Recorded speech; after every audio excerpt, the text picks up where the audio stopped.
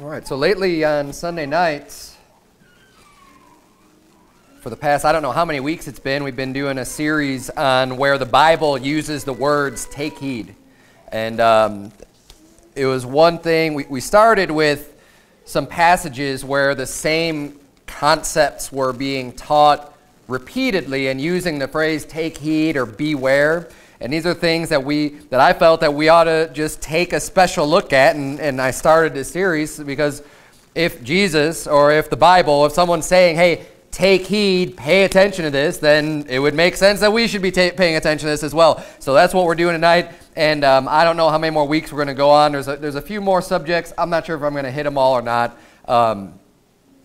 But tonight we are looking at Matthew chapter 6. And the words, of course, there in verse number 1, the very first words are take heed.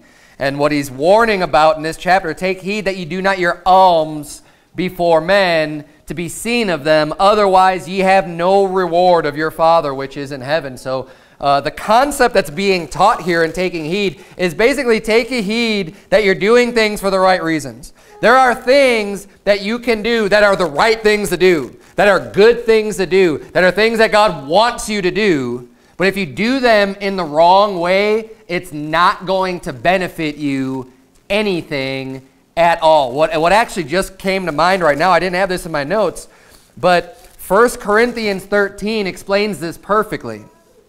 Because we can do a lot of good things if you just look at the physical actions that you do. But the Bible tells us and explains very clearly in 1 Corinthians 13 that if you don't have charity, if your heart's not in it, if your heart's not right, it's not going to profit you anything. Now we know as believers in Christ that we don't have to earn our way to heaven. Salvation's 100% bought and paid for. And because of that, God has promised us that He will reward us for the good works that we do on this life. That we can earn ourselves rewards in heaven. In fact, we just saw that in Matthew chapter 6.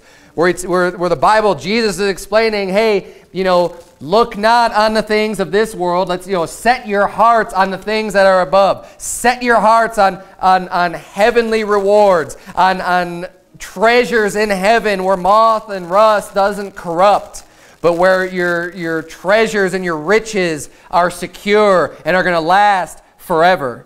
That's what we need to be focused on. But in so doing, we need to take heed in how we do those things.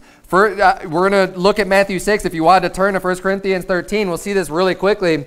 The Bible says, though I speak with the tongues of men and of angels and have not charity, I am become as sounding brass or a tinkling cymbal. And though I have the gift of prophecy, understand all mysteries and all knowledge, and though I have all faith so that I could remove mountains and have not charity, I am nothing. Look at verse number 3. And though I bestow all my goods to feed the poor, and though I give my body to be burned and have not charity, it profiteth me nothing. You say, how does that profit you nothing? If you gave up everything that you had and you're like feeding the poor and you're helping people out and you gave your body to be burned and you're doing all this stuff. If you don't have your heart in it, if your heart's not right, he says it's basically meaningless. And that's what, charity is a special type of love where you are loving other people. And really the root word kind of comes from care, that charity comes from caring. And when you're esteeming others better than yourselves, you're having charity. When you're focused on other people's needs and not your own, then the act of giving of yourself and giving your money and doing all these other things, then that has value. But see, the Bill Gates of this world, or these other anthropologists, these people that have all these billions of dollars, that really don't care about people because they are behind a lot of legislation. They're behind a lot of, involved with other organizations that are actually killing people, that are looking to destroy people's lives. And they don't really care about people, but they put up a lot of money to these so-called charities to make themselves look good. And this is what the Bible's warning about in Matthew chapter 6. So we want to make sure we have the right. We want to take heed. First of all, the very first thing that we're going to take heed to, there's a few things mentioned in this one chapter in Matthew 6. We want to take heed that we don't do our alms before men to be seen of them. So what does that mean? Giving alms. Now people get a little bit confused about alms and tithes and givings and all these different things. Alms is literally when you would just give money to someone who needs it. Usually what we'll find in the Bible is people asking alms. So when people are, disabled and they're not able to work, and you'll find them in various stories, especially in the book of Acts, where they're sitting, close to the gate of the temple or something like that, because they're not able to work for themselves, so they're asking alms. They're asking charity. They're asking for some money and for some help to help them through. And these type of people who are not able to work, are the type of people that ought to be taken care of, that it is legitimate and right to give money to help them out, help these people out. But you know what you're not going to find in the Bible is giving your alms to people who are completely full-bodied, full-abled, and just are too lazy to go out and get themselves a job. And you know what? Sometimes it takes these events to happen. One of my friends recently lost his job, and he's a very faithful person and a very, very good hard worker. And guess what? He had another job within like a day. And then you hear all these people going, oh, I can't find any work. I don't know. Where do you get work? And it's, I don't know. I can't do anything. What am I supposed to do? Yet I have friends that just, overnight, you're getting a job. Why? Because they have character. Why? Because it's not that hard to find work. If you don't have a job, you better be able to get a job. It's like in this town, I don't care. You ought to be able to find a job and start working.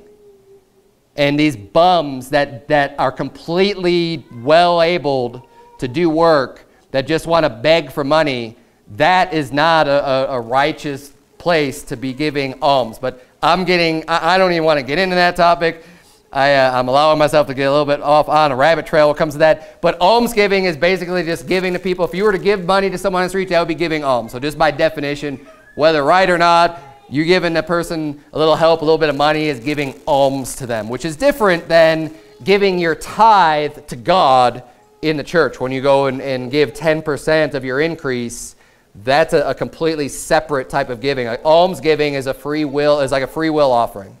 It's where you want to go and be a blessing to somebody. And if you want to be a blessing to someone, because this is given to an individual, this is given to someone who's going to directly benefit from you giving them money. And what the Bible's teaching is that you don't give your alms before men.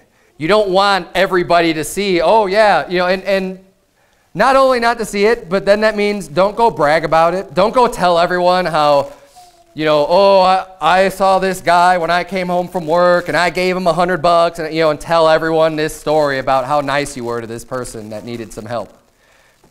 They don't need to know that. And you know what? You can do that. You can choose to do that.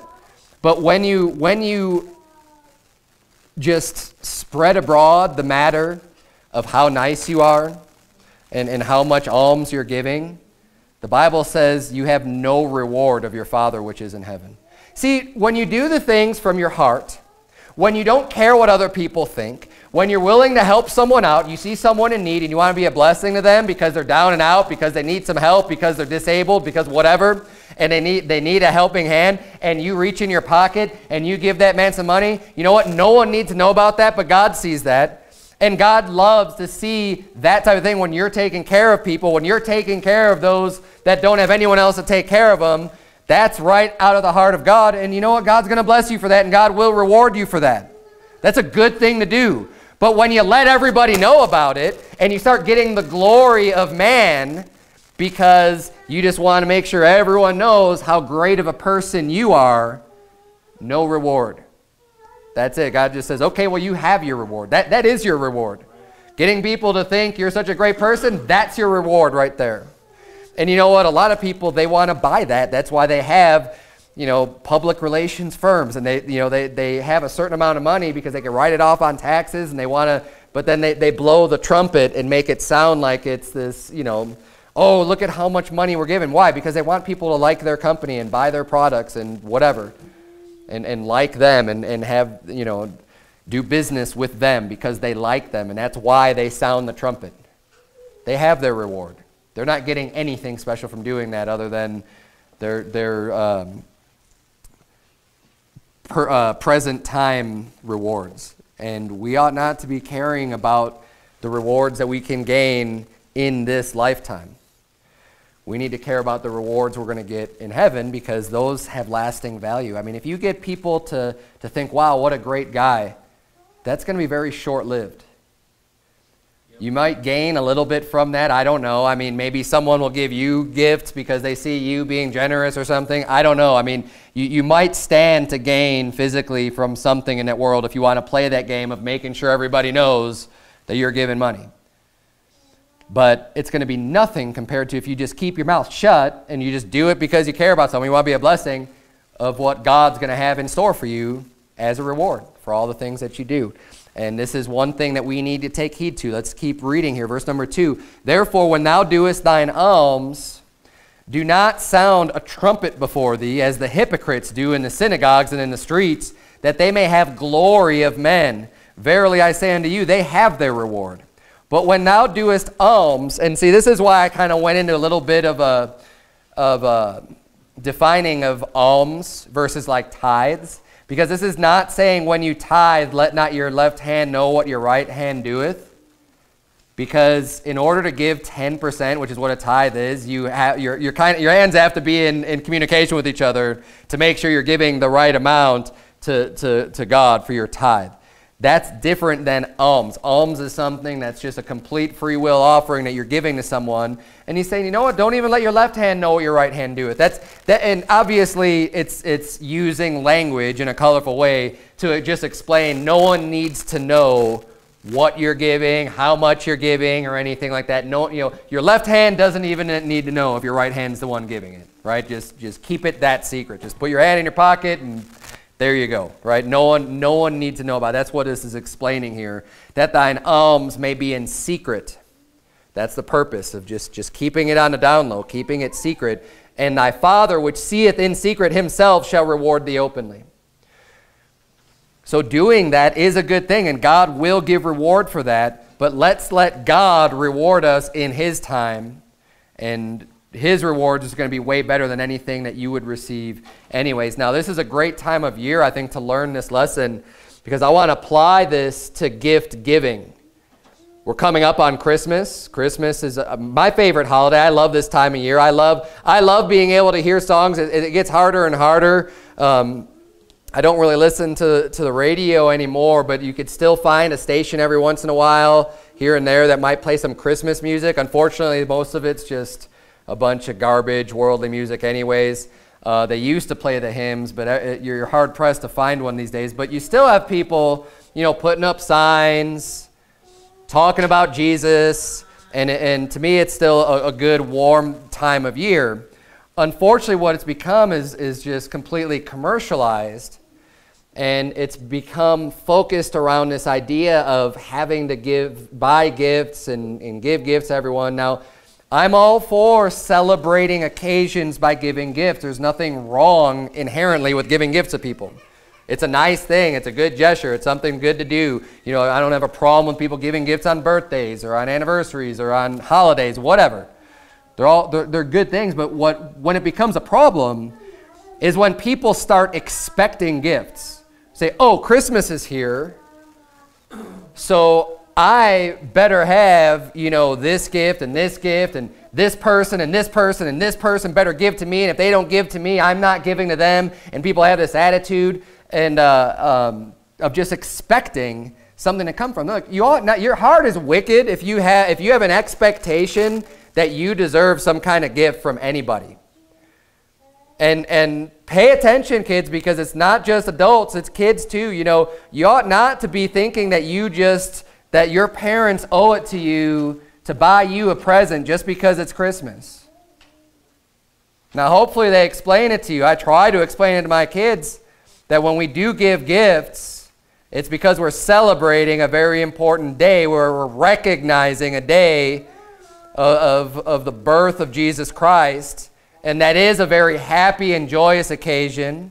So we like to celebrate and show our love by offering gifts and giving gifts to those that we love because it's fun. But I'll tell you what, you ought never, ever, and watch out for this attitude, especially with you kids, of getting bitter or getting angry or getting upset because maybe you didn't get the gift that you really wanted to get, or maybe you didn't get any gifts. Maybe someone didn't give you a present or a gift. Look, you ought not to be expecting it.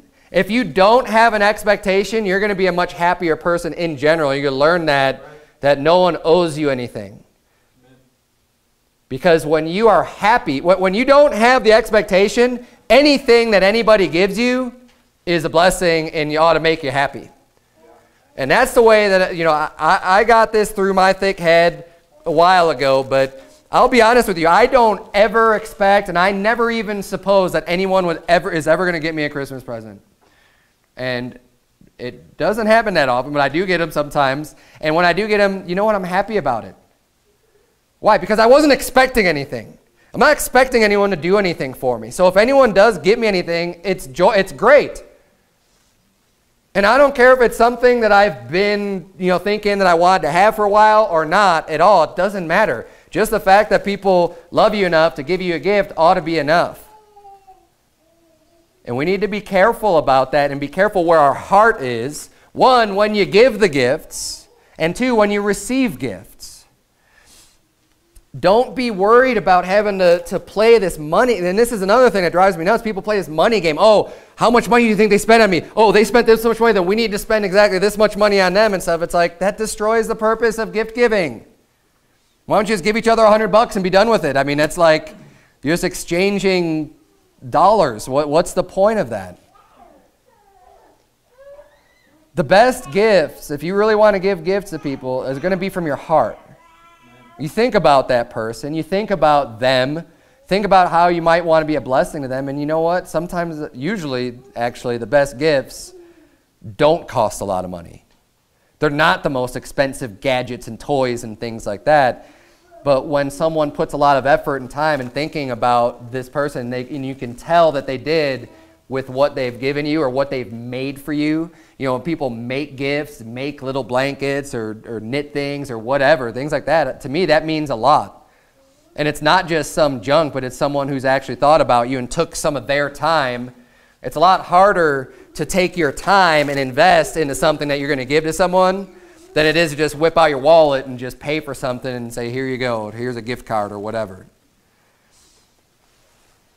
We need to get back to a understanding what's the purpose of it all. Why are we even doing this? We're not getting caught up in the commercialism of everything that you need to buy and all these gifts, and you need to buy all these gifts and gift, and just if you don't do it, then you're going to feel guilty. You ought never to be feeling guilty when it comes to gift giving.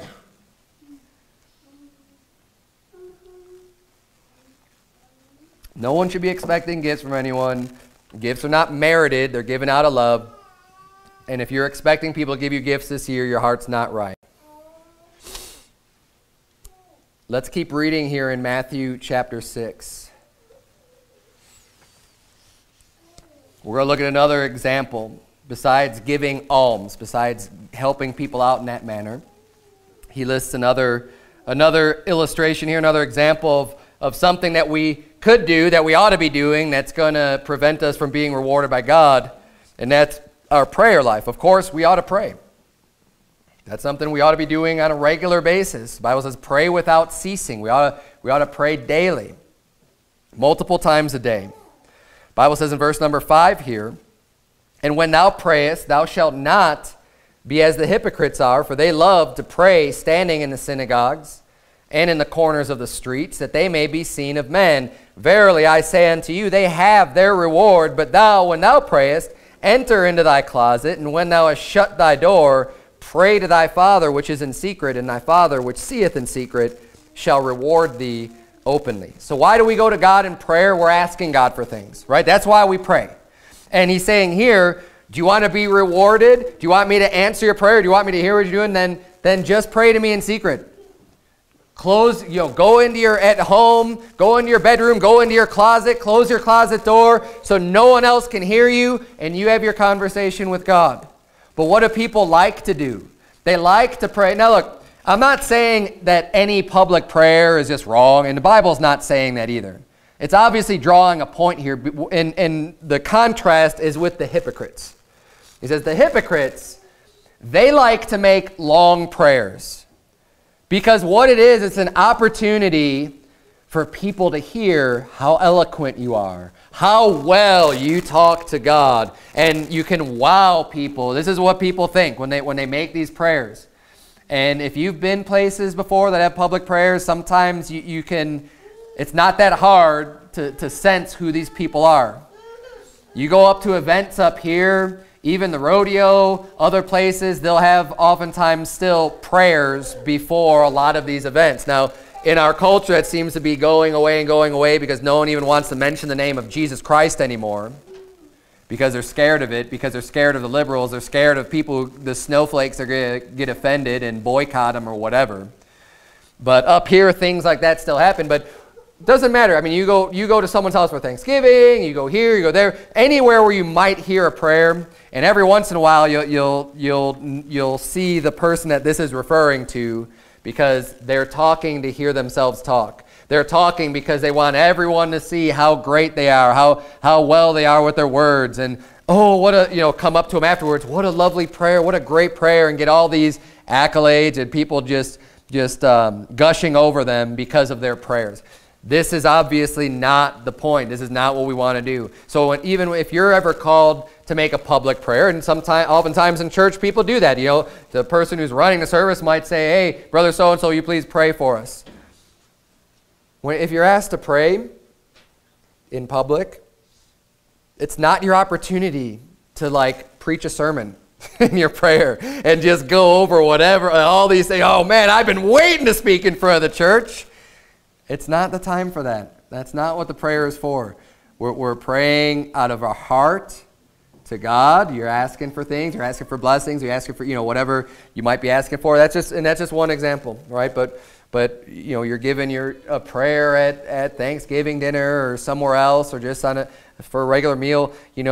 Let's do that appropriately. When we really need something from God, we're not going to go out into the streets and make sure everyone can see we're praying and see how pious we are, see how holy we are because we're praying to God.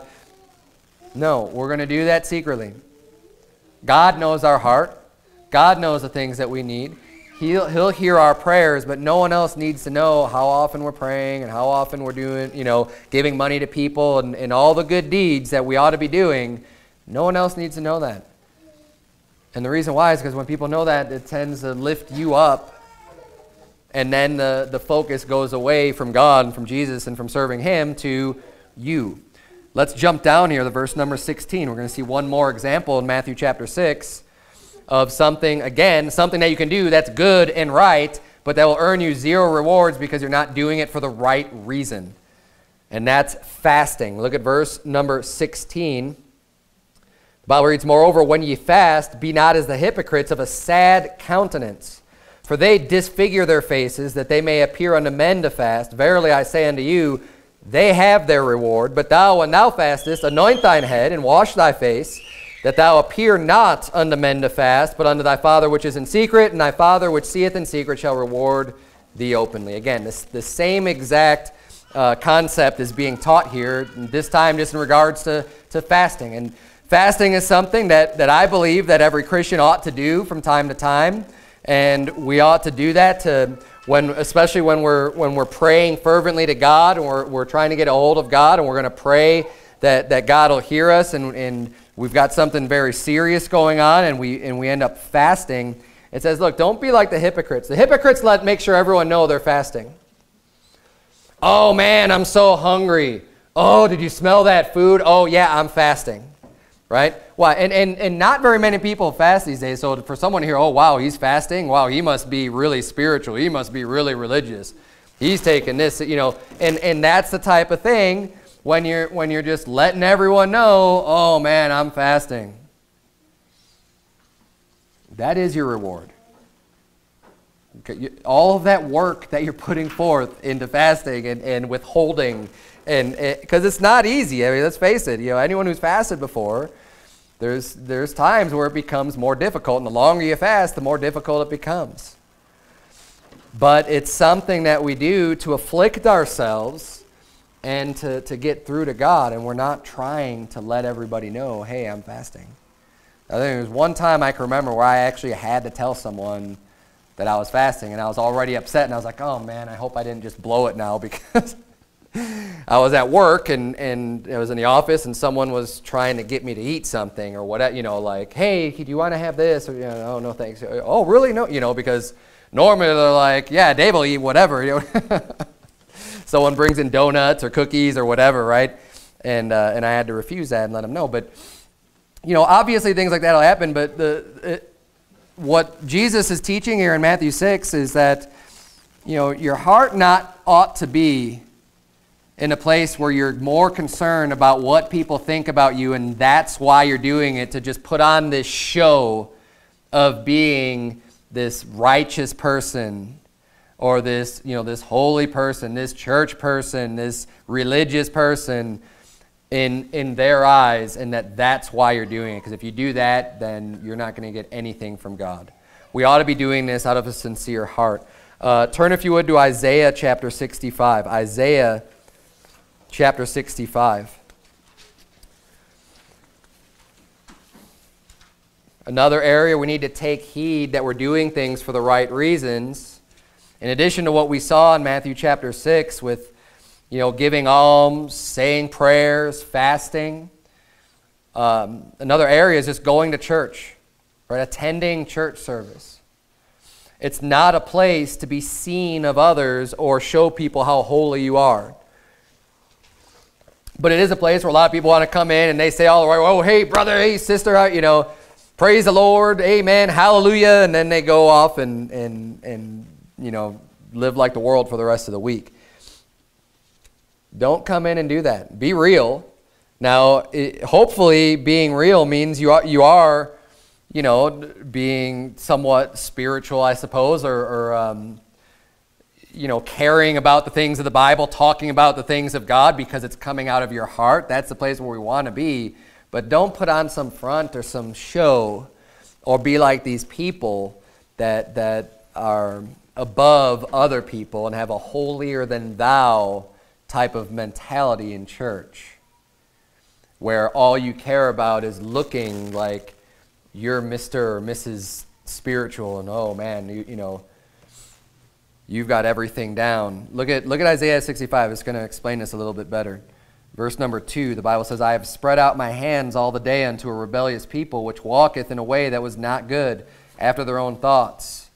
A people that provoketh me to anger continually to my face, that sacrificeth in gardens, and burneth incense upon altars of brick, which remain among the graves, and lodge in the monuments, which eat swine's flesh, and broth of abominable things is in their vessels, which say, stand by thyself, come not near to me, for I am holier than thou.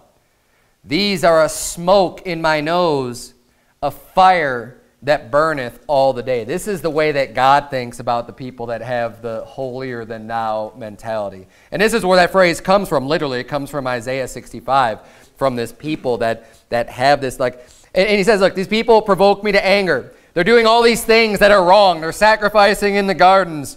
They remain among the graves. They're eating swine's flesh, which that wasn't kosher for them to eat in the Old Testament. It wasn't something that was allowed for them to eat. They had dietary restrictions under the Mosaic law during this time frame.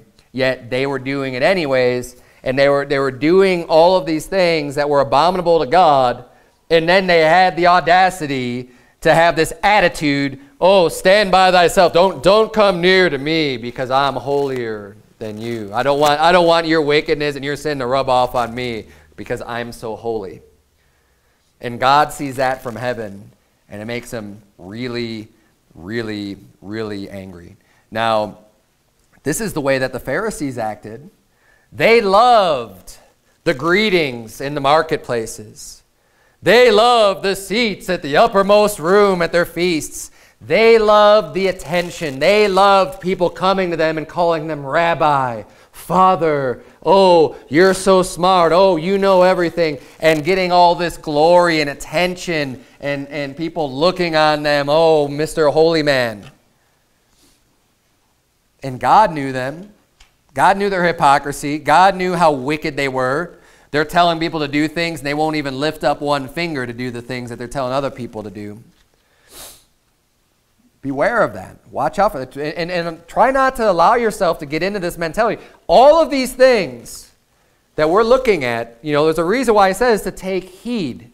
Because you can be a believer and sin in any one of these ways.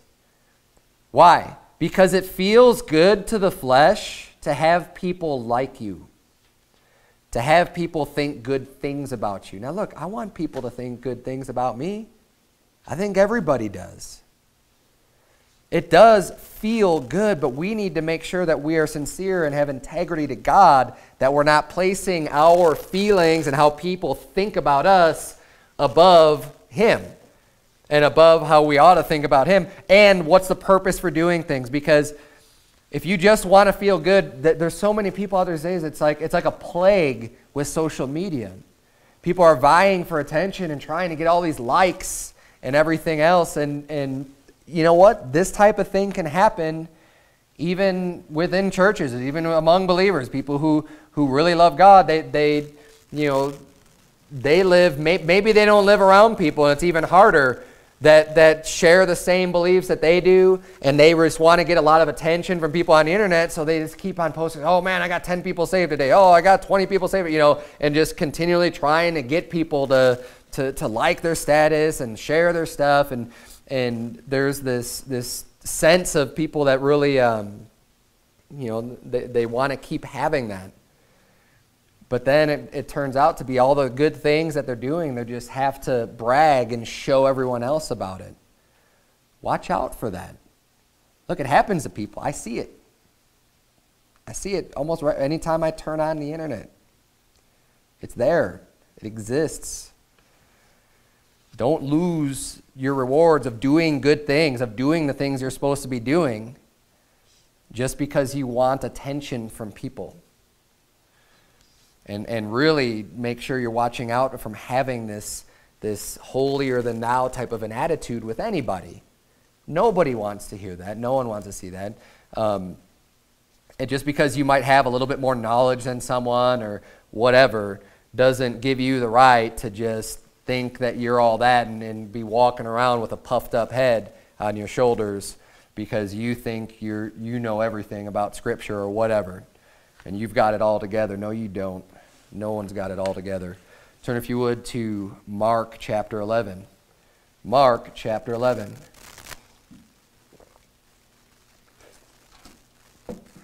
Doing things for the right reasons and doing things the right way. So this is an example. Coming to church. We don't just come to church so that people can see us and see, oh yeah, brother so and so is coming to church all the time, and just to try to get people to make them think that you're really holy or really serving God a lot. You ought to just be here because you do want to serve God, and that's it. And you don't care what other people think. And hopefully you're just here to be around other like-minded believers that love God and want to serve Him the same way. We see another example here, though, in Mark 11, verse number 15. Because church is also not about buying or selling or making merchandise of people. And Jesus was very serious about this. Verse number 15, Mark 11, the Bible reads, "And they come to Jerusalem, and Jesus went into the temple and began to cast out them that sold and bought in the temple, and overthrew the tables of the money changers, and the seats of them that sold doves, and would not suffer that any man should carry any vessel through the temple. And He taught, saying unto them, Is it not written, My house shall be called of all nations the house of prayer, but ye have made it a den of thieves." And, come to church for the right reason. Jesus Christ threw out these people. Now, they were buying and selling things that pertained to the service of the Lord. So the things that they were selling, if you will, you could call them Christian things, right? It would be like having a Christian bookstore in the church or whatever, right? Things that would go along with serving the Lord. Except that's not the right place to be doing your business. It's not supposed to be in the house of the Lord. And that's why we don't sell anything here at church. We give everything away for free. But not only that, we can also take away from this example is, don't come in trying to sell to people with your own personal business. Just because you could say, it's not just talking about us, selling DVDs or selling materials or resources here and just like as a church. It also goes for any individual. No individual should be buying or selling within church, within God's house, within the temple, because that's not what the purpose is at all. We're not here to make money or sell things or anything like that. You don't use church people to market to sell your junk to or whatever. That's not what we're here for, and don't think you're going to come in and make merchandise of the people at church. It's going to make God really, really angry. Turn, if you would, to 1 Corinthians chapter 9. 1 Corinthians chapter 9.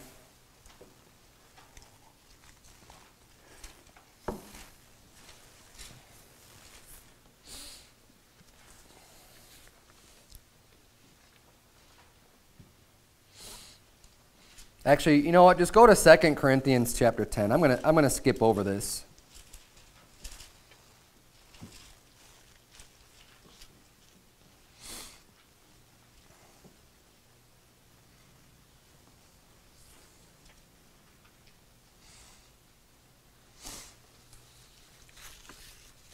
Second Corinthians chapter 10.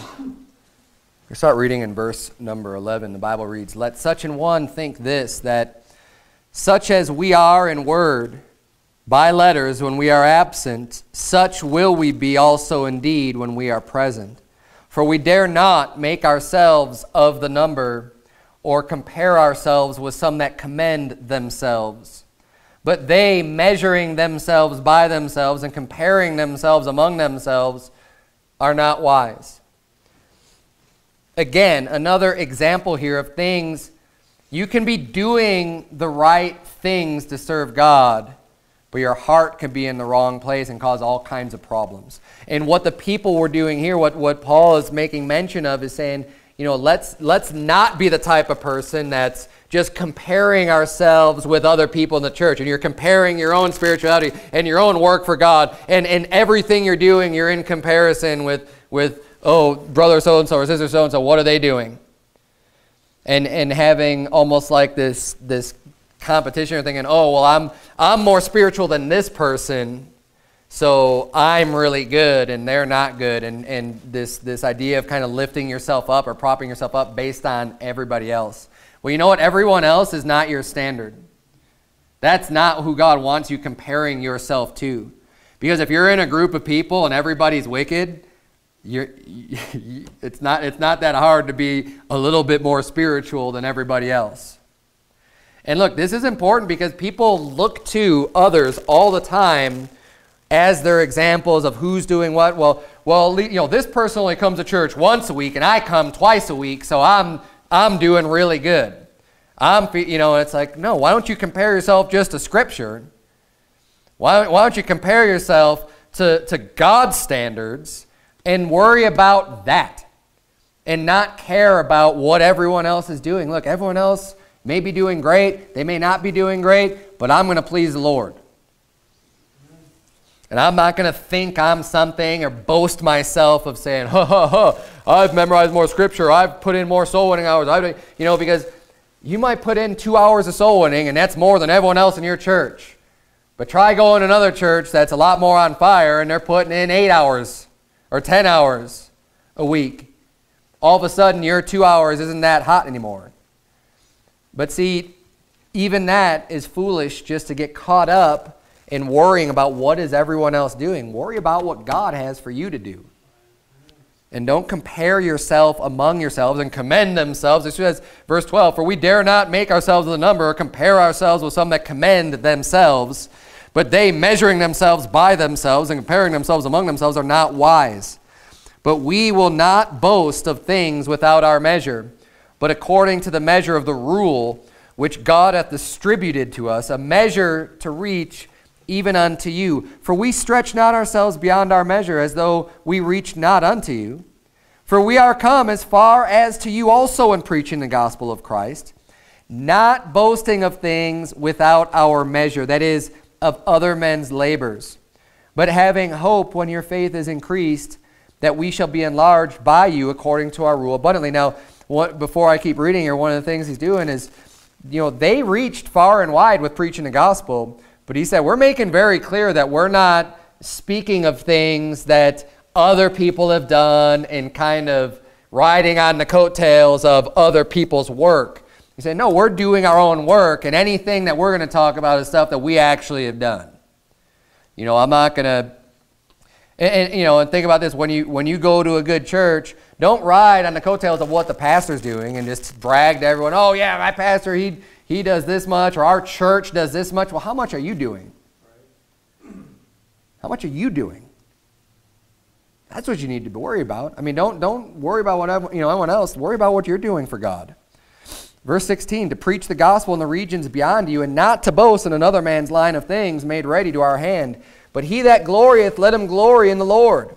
For not he that commendeth himself is approved, but whom the Lord commendeth. And that last phrase there, that last verse is very important. Because if you commend yourself, if you're giving yourself commendations and saying how great you are, that doesn't mean anything. That's not where the true honor comes from. You can't take honor on yourself and give yourself honor.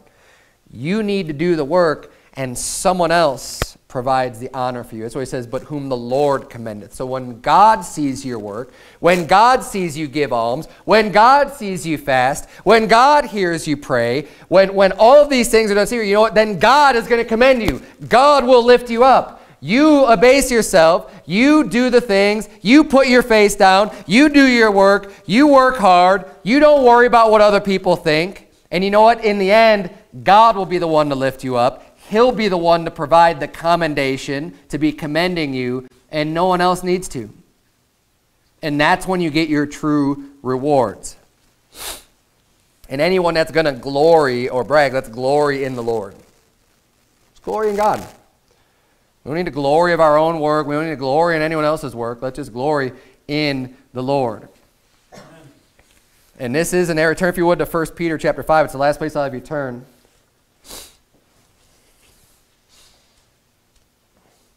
But again, I think the online world is the easiest place to fall into that trap that we need to take heed to and beware of just all the bragging that goes on, especially when it comes to doing the work of soul winning.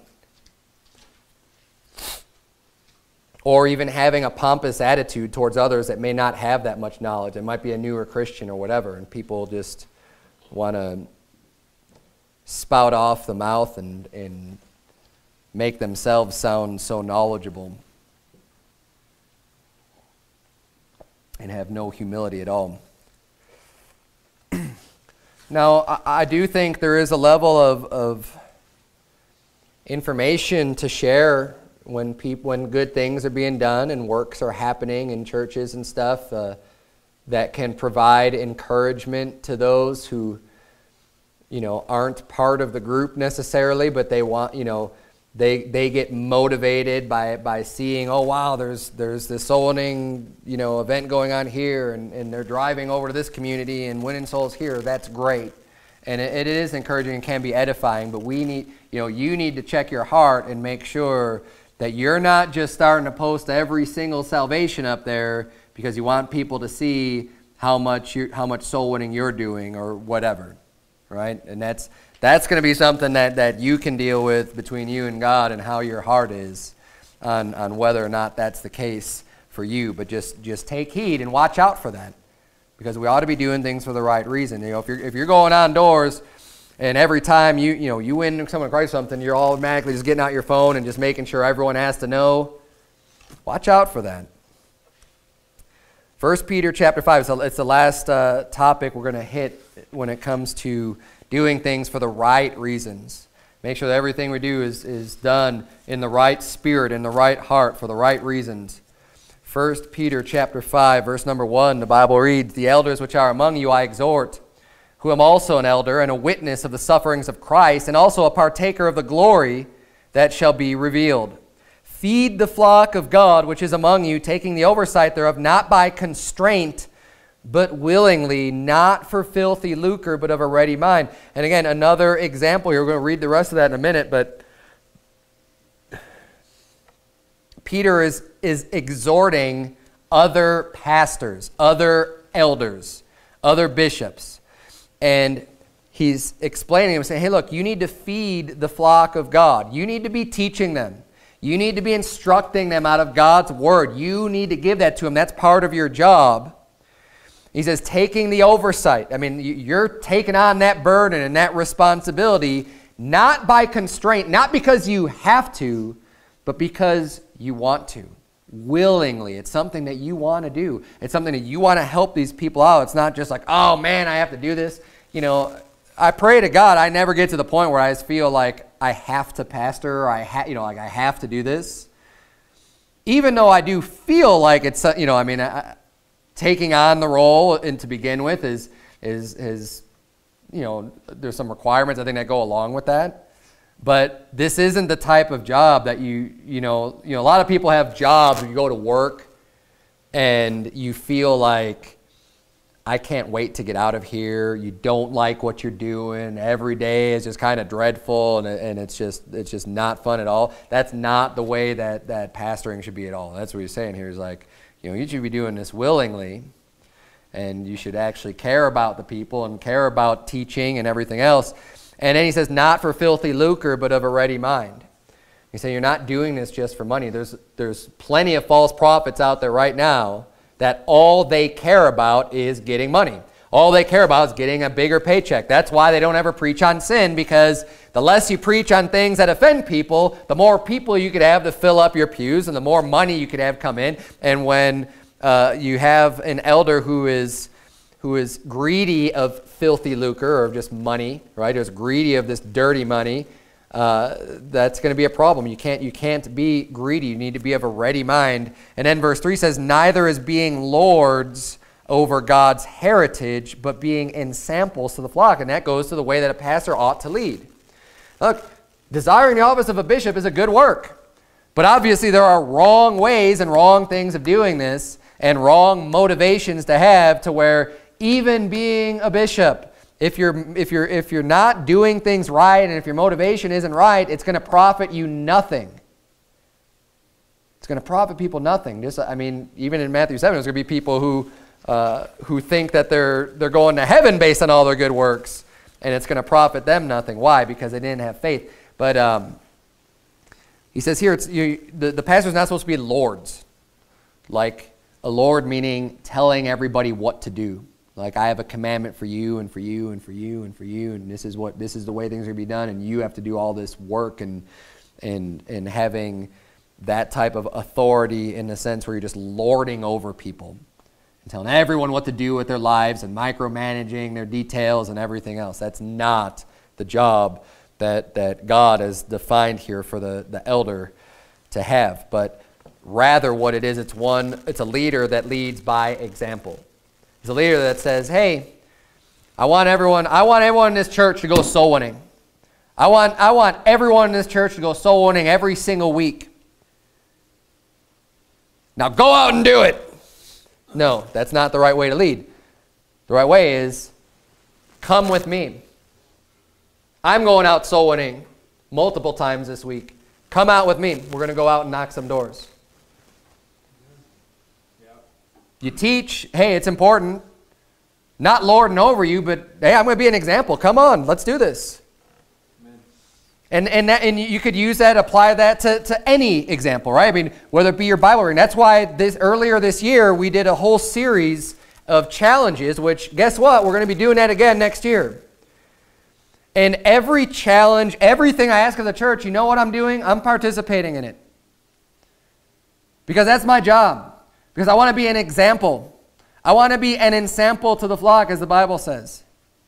I'm not going to ask you to do things. I'm not going to lord over you and tell all of you to do all this stuff and to serve God this way, and I'm not going to lift my finger and do any of it. No, I'm going to do all of it. I'm going to show that it can be done. Because too oftentimes people have a tendency to think that, oh, there's just too much. I don't know how you can go so. I don't know how I can read my Bible. I don't know how I could do this Bible. I don't know how I could do, this prayer. I mean, there's just not enough time for this. Really? I could show you how it's done.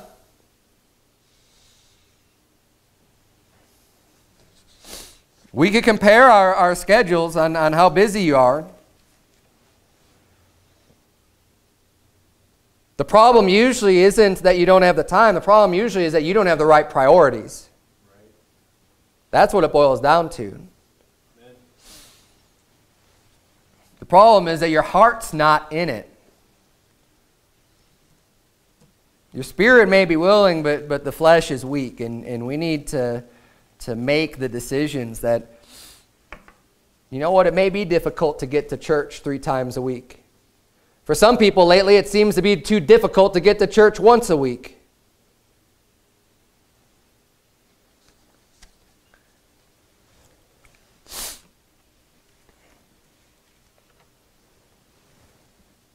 Verse number 4 says, "And when the chief shepherd shall appear, ye shall receive a crown of glory that fadeth not away." And that's for the elders that are the ensamples, that are not lording, that are doing things with the right heart. And when you do things right, when your heart's in it, God's gonna reward you for that. Just like everything we saw in Matthew 6, we need to take heed to these things. We need to take heed that we're doing what's right, and take heed that our heart is right, and that we're not using or abusing our responsibilities, not comparing ourselves with everyone else. Let's just focus on what God has for us to do, and let's do what's right. Let's bow our heads and have a word of prayer. Dear Lord, we thank you so much for these teachings that we get from your word. God, it's a simple message tonight, and I pray that you would please help us. You know our hearts. God, you know my heart. You know everyone's heart here tonight. Lord, help us not to put on some big front or some big show to try to impress people. Lord, that is not the right reason at all. Help us just to serve you humbly and meekly. And God, we want all the glory and credit and honor to go to you, to your name, and that whatever we can offer, dear Lord, we'll do so thankfully. Pray that you would please just work within the spirit of this church and help us all to find the drive and the motivation to do more and to get right, dear Lord, and to serve you with all of our hearts. In Jesus' name we pray, amen.